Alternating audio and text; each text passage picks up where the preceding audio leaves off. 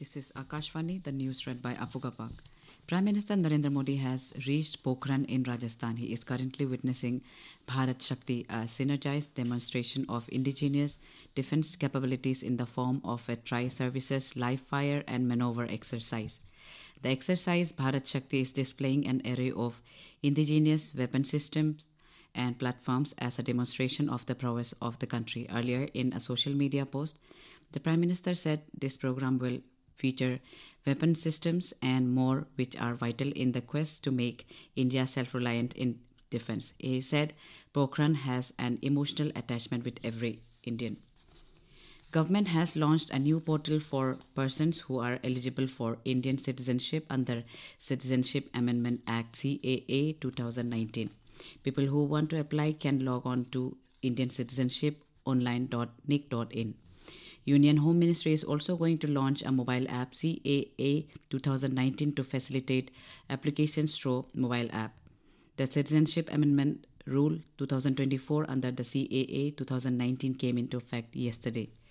CAA will allow persecuted minorities, Hindu, Sikh, Buddhist, Jain, Parsi and Christian communities from Afghanistan, Bangladesh and Pakistan eligible for Indian citizenship. India has rejected China's comment over Prime Minister Narendra Modi's visit to Arunachal Pradesh. External Affairs Ministry spokesperson Randhir Jaiswal asserted Arunachal Pradesh is and will always be an integral and inalienable part of India. Jaiswal said Indian leaders visit Arunachal Pradesh from time to time as they visit other states of India. He added that Chinese side has been made aware of this consistent position on several occasions. The Supreme Court today agreed to hear a case of 6 disqualified rebel Congress MLAs from Himachal Pradesh next Monday. At the beginning of hearing, a bench of Justice Sanjeev Khanna, Justice Dipankar Datta and Justice P.K. Mishra asked why they did not move the High Court first. The 6 rebel MLAs of the Congress party had moved the top court challenging their disqualification by the Speaker from the Himachal Pradesh Assembly. They were disqualified after abstaining from budget vote. They had also cross-voted in favor of the BJP Rajya Sabha candidate in the Rajya Sabha elections. In line with India's net zero ambitions, the coal sector is aiming to ramp up renewable energy capacity to over 9 GW by 2030. The sector is working in the direction of updated nationally determined contribution NDC target. The aim is to achieve 50% cumulative electric power installed capacity from non-fossil fuel-based energy resources by 2030. The Ministry of Coal has already set up an ambitious net zero electricity consumption plan for coal lignite PSUs.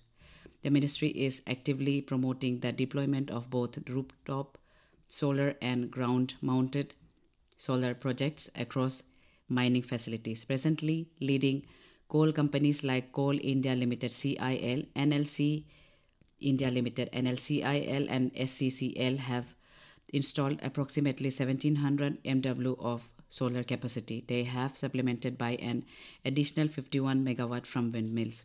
With the Net Zero Electricity Consumption Initiative, the ministry says it aims to establish a gold standard for sustainable energy practices.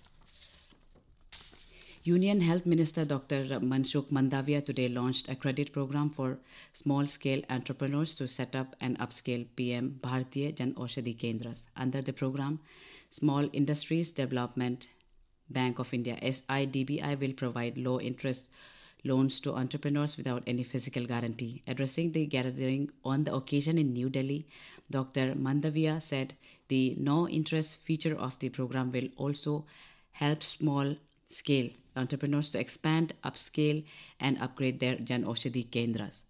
He added that the loan credit up to 4 lakh rupees will be provided under the program. The minister highlighted that the move will be pivotal to realizing the government's target of operationalizing 25,000 Kendras and help boost employment. That's all in this news bulletin.